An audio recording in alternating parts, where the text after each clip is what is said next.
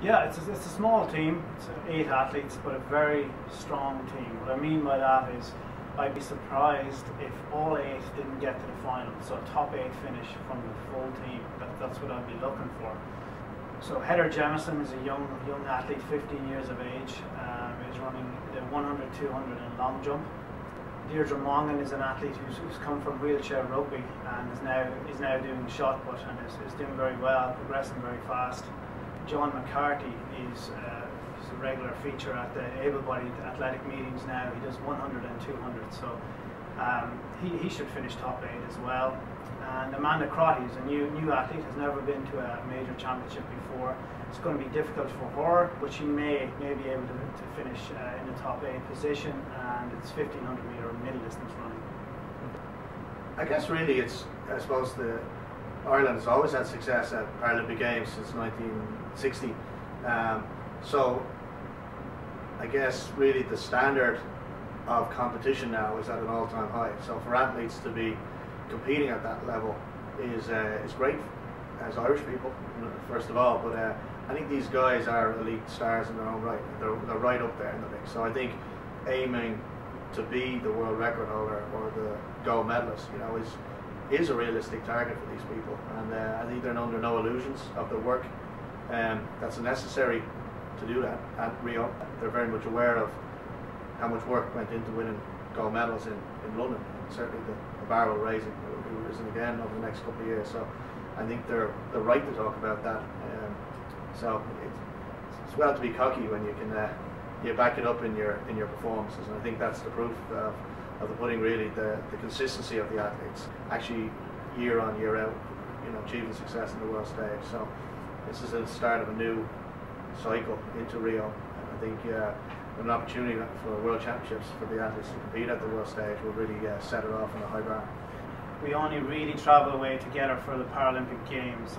Even this year, for example, it's the World Championships, IPC World Championships. We're going as an athletics team in 2 days' time, an athletics team only. So the focus is within the team, really. So it only comes about once every 4 years, really, where there's a bit of crossover. Would I be right?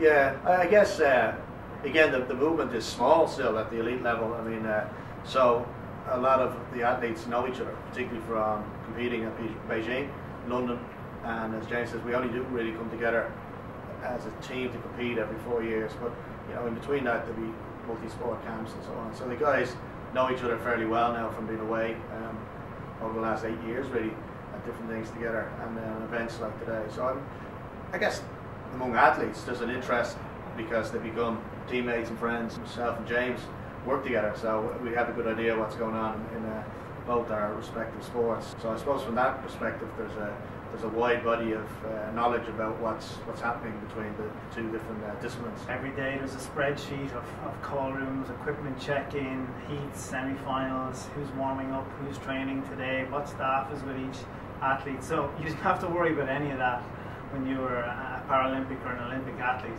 You just got yourself to the track and did what you did best for a short period of time.